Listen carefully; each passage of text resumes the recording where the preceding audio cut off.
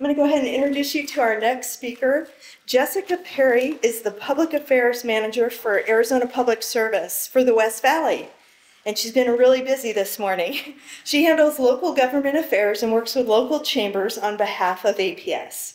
She's from Buckeye, so she's a West Sider, yay, and has previously worked for the Goodyear Mayor and Council, and prior to that for the Arizona Corporation Commission. I'm so excited to hear from Jessica about what APS is doing behind the scenes to keep us prepared for weather emergencies and heat emergencies, and I'm going to just turn it over to Jessica. As Jennifer said, I'm Jessica Perry. I do local government affairs and public affairs for APS. I'm so grateful to be here on behalf of APS. We'll go through several slides, and I'll keep it pretty high level. It's a lot of information, but we'll have time for questions, or I'll be outside or at our booth out in the other room if you have any additional. So to get started, I'll just talk a little bit about our service territory. APS is the largest and longest serving utility in Arizona. We cover a wide territory. It's very unique compared to other utilities across the nation. We have the desert, the heat that we deal with, the cold desert nights that not everybody is aware of, the snow, the mountains. We even serve down in the Grand Canyon. So our employees are constantly being trained to deploy, to work in various conditions. As you can see, we have a lot of assets that we have to take care of, and it requires a lot of maintenance and inspections, and that is all required to serve our 1.3 million customers. The 1.2 of those 1.3 million customers are all residential, and so making sure that we have adequate supply of power to supply you all with power through the hot summer months is really what we plan for year-round. I'll be talking a lot about last year because that's a lot of the information that I have on hand. We're updating at the moment for 2024. Today we're going down to the Arizona Corporation Commission to give them an update on how we're going to plan for the summer. So please be patient with all my numbers, but I'll be talking about this year as well. So to recap from last year, we all know it was hot. As you know, I'm from Buckeye. I was melting. I was like, I'm gonna get out of here. But I didn't because it's home. But we saw a record-breaking heat. 55 days of at or above 110 degrees. 31 of those were consecutive. Back in 1979 was when we saw our last record of 18 consecutive days. So really, our system was put to work last summer. All of the heat encourages customers to turn on their AC, turn it down, start using all their appliances because they're not outside enjoying the beautiful weather. So making sure that we have the infrastructure ready to take on those high temps is what we plan for all year round.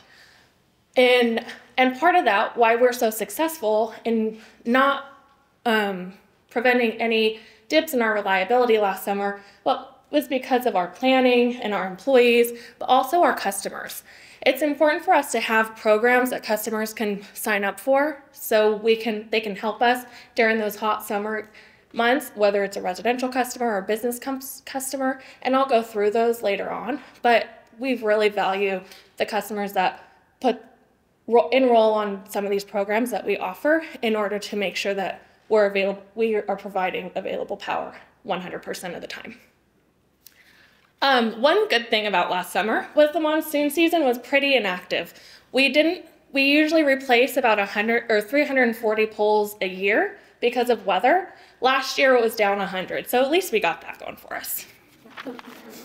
Our clean energy commitment is always on top of mind, but making sure that we're reaching 100% clean energy by 2050 without risking reliability and affordability to customers is how we're going to get there. And retiring the coal by 2031 is important, is still on track, but we're going to rely on, we couldn't make those goals without Palo Verde nuclear generation facility and our natural gas facilities. And those are really serving as the bridge as these new technologies advance, and we can utilize them at the times that we need them when maybe they're not producing as much as our customers demand. So in 2023, our numbers were very vast. This is all of our generation portfolio. We keep it diverse because we don't want to rely on one resource. We don't want to pass on a bunch of fees onto our customers because one resource is more costly that year. So we keep it diverse, and you'll see nuclear, coal for a little bit longer, renewables, that includes our residential rooftop solar, and then energy storage systems. And then in there is also our customer programs that I said I would go over here shortly. There's 2 columns, and the nameplate capacity is really, in a perfect world, these resources will provide us that much power. I don't know about you, but it's not a perfect world. And it's not a perfect anything. So we really look at the peak capacity that we can generate from those facilities. And that number is from last year. It'll be boosted quite a bit for this upcoming year because we do see a lot of growth on our system from economic development and residential development coming online. And so making sure that we're planning and looking at what's coming online as we're looking at the future. So how do we figure out what we need in our generation portfolio? It's based on our peak resource and demand, that we look at trends, we look at customer demands, and look at what we need to plan for. So this is again 2023, it'll be about 300 megawatts for this upcoming summer that we need. So we've added that to our generation portfolio. As you can see, 2021, 2022 were pretty consistent, and 2023 had a big jump. We're gonna have another big jump this year. And to put it in perspective, that's all in megawatts. 1 megawatt feeds about 130, 150 homes. So we are really producing the power, but that is not why we're here today, but making sure we have enough power is helpful to make sure that we have reliable grid, a safe, strong, reliable grid. So our transmission and distribution teams, these are our operations folks. Safety is at the utmost importance to APS, and making sure that our employees are prepared for anything that comes at them. They're ready for the heat so they can stay hydrated, that we have enough crews on hand to deploy linemen to work during the hours, but then if it's extended, we can't have them working for 12 hours. That's going to lead to mistakes. So we make sure that we have crews ready to go to transition out, so we have our top guys working on your lines, getting you power as soon as you can. During October to May is really when we are maintaining our lines, making sure we're planning for those summer heated months.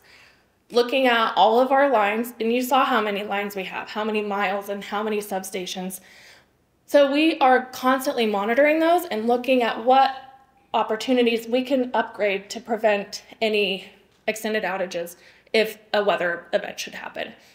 And during those months, you may receive a notice that says, APS needs to take a little bit of outage. And that is important because that's so we can do that maintenance during that time. Otherwise, if they're in the summer months, we need to maintain that line. It could create some extra a lot of heat on our system and create other outages. So making sure that our equipment is prepared as well as our employees is important to us. If there is an outage, we really look to our customers to report it. We may not even be aware of it until we hear from our customers. And so making sure that you have the outage map, the application, the app on your cell phone, or go online, call our customer care center. Please report these outages because we'll know which feeders to look at. And even if you think your neighbor reported it, please report it too, because that helps us make sure that we're looking at the right infrastructure. So when we get one of those outage notifications, we send a crew out and they go and inspect the line. And depending on what they find, they'll report back.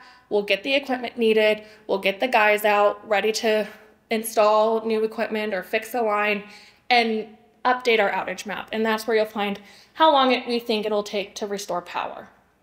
That's where I get my information, even as an employee from APS. I keep the app downloaded. I look there to see how long we think customers will be out, if it's been updated within a couple hours, because maybe another weather event is coming and it's really windy, so our crews are having a difficult time to make those corrections. So just making sure that I keep updated on that is helpful, because if it turns into an extended outage and we know customers are without power for hours on end, we have to work with our emergency management partners. We want to make sure that our customers know where to go to stay cool. And those cooling stations that our partners stand up year-round or during those summer months are really what we rely on. So we work with our emergency management partners to make sure that we're delivering resources when needed. So not really pertaining to this area, but up in the mountains where we see a lot of forest areas, we make sure that there's not any trees growing within our lines, around our poles. We keep a safe distance because we don't want to contribute to a longer forest fire if that should occur. So we have a fire mitigation plan that we work with public safety and other agencies to make sure that they're ready, that we have this communication line set up in case of an event. So that's what we go over every March as a company, making sure that everybody's aware of who needs to be on call, when you need to be on call, and what you need to be prepared for. So emergency management, as I mentioned, we really rely on our external partners. The fire departments, emergency managers across the valley, we really rely on these partnerships, and we do drills together. We make sure that everybody's practicing so that in case of an emergency, we are prepared. So we have those plans. We have plans if we have to shred load. And so making sure that if we have to take power from customers, it's not the customers that really need it the most, like a wastewater treatment. We don't want to turn off wastewater or water facilities. So working with specific partners to turn off power to give us a little bit relief. Also, if something were to happen with one of our generation facilities and it goes down and it's cold, that's called a black start, where we have to start it from zero and let it warm up. And we can't warm it up too quickly because that'll put a lot of stress on our system. So making sure that we're doing it safely and making sure we're getting customers online as quickly as possible, but maybe in key areas or as slowly as we can, so we're not creating any more damage. But what we want to do is focus on the customer, and that's why after the pandemic, we started a 24/7 customer care center. And so that phone number that I have listed up there, you can also find it online, is a care center that you can call 24/7 to find out about an outage, to ask about a bill, to ask for assistance programs, ask about solar, whatever you have interested. They have the resources to connect you to who would be able to talk to you about those details. As I mentioned, the outage map is a huge resource for us. And so making sure that you have that downloaded, reporting your outage if you have one, and that's constantly being updated. We just updated the system, I believe, last week, and so it's ready to be deployed for this summer. Hopefully it's more user-friendly. And then we're working on some customer care open houses. Those are where we can come into the community, have some FaceTime with our customers and answer some questions. And I'm working on scheduling one for this area soon. This is rolling out and it's statewide, so really slow rolling these, but hopefully this is my priority area that I want to have an open house at. And then the heat relief and energy efficiency are also great opportunities for our customers. There's a lot of information on here. I'm not going to read through everything, but it can also be found at aps.com/outage. It's a very pretty display. You just click on the columns and all the information gets shown. But I do want to highlight a few things. We really encourage you to have your APS account number readily available. If it's in your phone and your phone dies, then having it written down somewhere that's accessible so then we can look at it and help you out if you need it. Having a phone charger. If you haven't visited our APS table, if we still have some, we had portable phone chargers. So then if your phone dies and you need to call somebody for help or just to contact us about an outage, then you can charge your phone.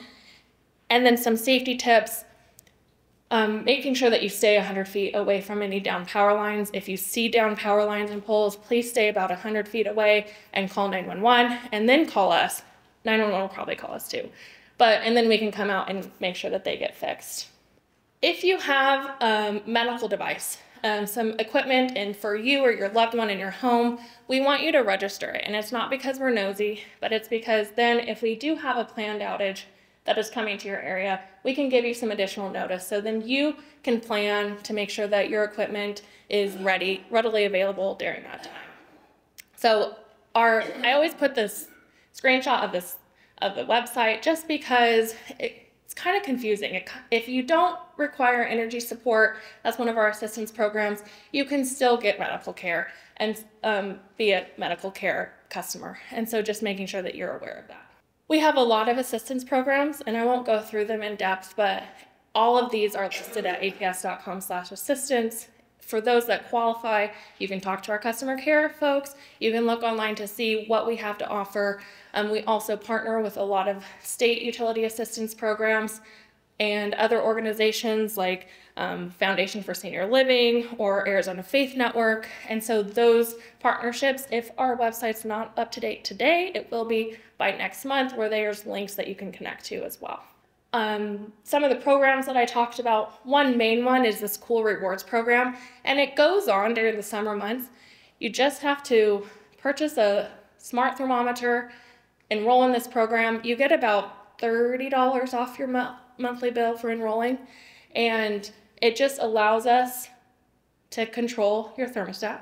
It's not scary, I promise, but we'll turn it up if we need it. But here's the thing, if you have guests over or it's too hot for you, you can override it at any time. And so we really encourage customers to enroll in this program because you can help us keep reliability going strong throughout the summer months. There's a couple other resources that you can find on our website at aps.com to look at what your energy use is and perhaps how you can save, be more efficient in your home. And just wanted to highlight those two as well. In summary, that was a lot, but we just want to make sure that you guys are feeling confident in APS and making sure that we are prepared for whatever nature throws at us. If a Mylar balloon gets into our lines and creates an outage, I never thought that would happen, but it is very common. So just making sure that you're confident that we are working behind the scenes to make sure that customers are receiving their power reliably, especially during those summer months. So that is what I have to share today. If you have any questions, happy to attempt to address them. If you don't, then I will be outside as well. Okay, who has questions for Jessica? Go ahead and say your question and I'll respond. Well, I can probably talk about that. So one of the emergency preparedness here, one of the things we hear on TV or hear as a possible emergency is a hack through the internet, and that the power grid is one of vulnerabilities there. What is APS doing to prevent that? Well, it starts with our employees. So as an employee, I have to go through a quarterly training for cybersecurity every quarter, and then make sure and pass it. And then we also get tested. The company sends out these messages. If we click on a link that we're not supposed to, we get dinged. We have to go through the training again. If we do that so many times, we don't have access to the internet. So we take it very serious. And that's at the employee level. And then at the management level, there's a lot of conversations that are high level that I'm not privy to, but I know that we're constantly looking at cybersecurity and preparing for any threats that come onto our system. What other questions? Kate?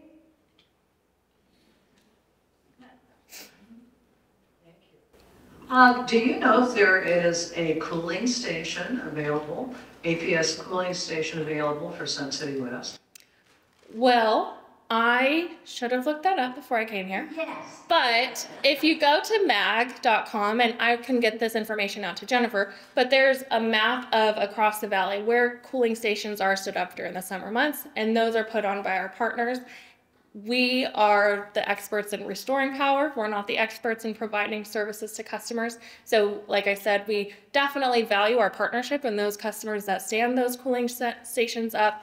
And when we do have an outage and a cooling station is stood up, it's found on the outage map. You're welcome. Sadness.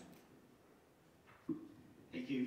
Jessica, great job. Thank you for being here. I'm with the City of Surprise, as you know. We love working with you and partnering with you. Good question about the cooling stations. We need more of those in our Northwest Valley. So if you're part of a faith community or local organization, there's an easy way to get registered for those heat relief We at the City of Surprise have several heat relief cooling centers, and so thank you for bringing that up. I just want to say we serve as the utility assistance helpers for Sun City West, Sun City, Surprise, El Mirage, Waddell, Whitman. So if you know of anyone that needs a little bit of help, APS does a phenomenal job helping us with bill assistance. You can apply online. We have people to help you apply online if you know of anyone that needs help paying their utility bills, not APS only, but all of your utility bills. We have staff to be there ready for you. And then also, we had too many people across the valley lose their lives from heat-related illness last year.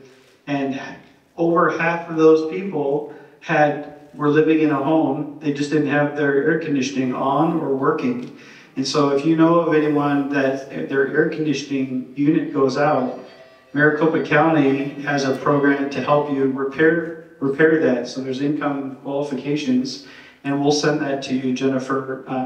But please keep an eye out for your neighbors, and if they're not running their air on purpose because they either can't afford to run the air or it's broken, there are programs out there to assist, and APS has been a great partner in that. So thank you, Jessica. No, thank you. So lots of great resources there. I wanted to also mention that as Seth said, if you're with an organization that might want to provide shelter services or cooling center services, American Red Cross also helps with that, so you can stop at their booth and get Cecilia's contact information, our first speaker, because she works with all of that as well. So thank you. And Seth, your department has a table in the resource center as well, so they can provide that utility assistance. Okay, perfect. What other questions do we have for Jessica? I either really bored you or answered all your questions. Thank you very much, Jessica. Let's all thank Jessica. No, thank you all. I appreciate it.